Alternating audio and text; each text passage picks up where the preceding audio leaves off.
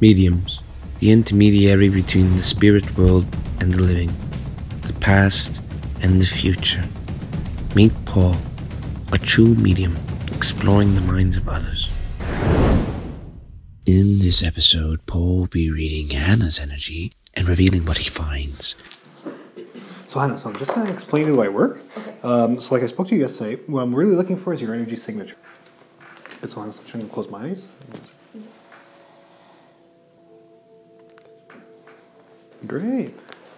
Good. So Hanna, so the first thing that your guides told me, so when I close my eyes, I'm looking at your guides, and the first thing they told me is that Hanna can have an overactive mind sometimes. So it means you're always thinking. And that's okay in that sense, but well focused, you can actually accomplish amazing things.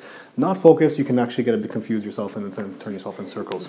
The first color you give me off is a blue around you. Now that talks about communication. It means you're great with talking to people. People love when you're talking to them. And you actually have this way of when you're talking to people that you actually kind of give them this like deep, amazing advice in that sense. You're like, okay, where am I saying this from in that sense? It's really from your intuition and idea.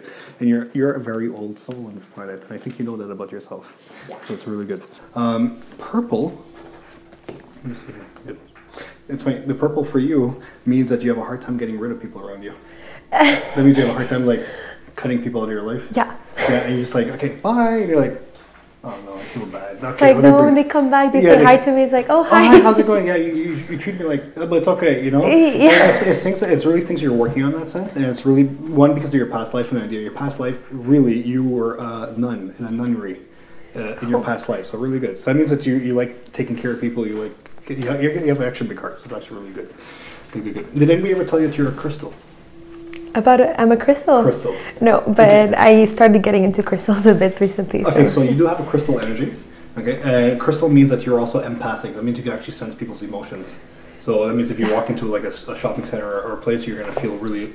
Yeah, at work, if someone is feeling overwhelmed or something, at the moment, I pick like people's emotions up. Yeah. Exactly, so you're empathic in that sense. So I'm going to show you a quick grounding exercise after, really just to kind of ground your energy. Good. Health-wise for you, okay, it says that you do go on a yo-yo with your exercise, stop, go.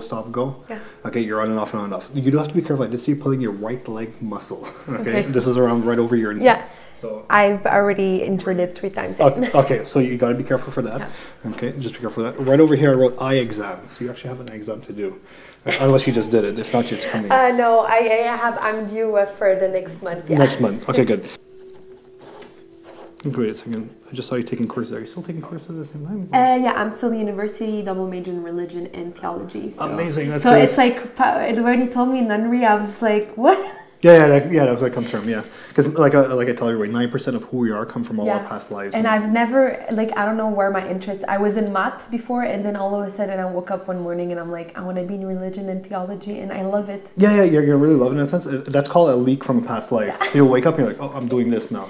And it's perfectly that you're doing it because you're following your intuition, you're following your soul path. So it's really good in that sense. So you're somebody really intuitive, so really good. Good. Great. Were you supposed to go to anywhere in Europe? Were you planning to go to Europe? I don't have any traveling plans for now. Usually it's really last minute, and for now I wasn't planning on to go to Europe. No. Okay, so I'm just going to put Europe there for 2019. But usually when I go to my country, we have to pass through Europe. You have to pass through Europe. Okay, I saw Greece and stuff. Yeah. Flying around Greece or... Lebanon. It's right next to Greece, yeah. Okay, good. You like Greece? I've been when I was younger, so I don't really remember much. No? Okay, good. Okay, good. So there's something with Greece unless you're going to visit family over there, so that's really good. So I know by 2019 you are going to be putting everybody that's, I'll say, fake around you in a sense, or you don't feel there's an attachment to, on the side. And this is a karmatic line you have to do, because in your nun life you held on to everybody. And everybody trained you in that sense, and you're like, okay, I'll help you. And then in this lifetime again you're doing it again in that sense. And it is you are a big heart, and crystals do have the tendency to kind of wrap their arms around people a lot. So I do see you kind of letting that go, and it's going to be an amazing part for you. Once you say your first no, it's going to get addictive. It's like, no, what do you mean no? Well, no, I don't want to be around you anymore. So that's going to be really amazing. So you're good. Wow. You literally just read my whole personality. Wow.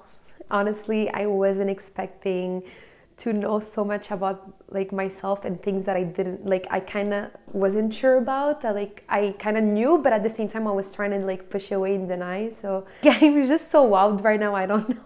Yeah, very, very happy. I love it all, honestly.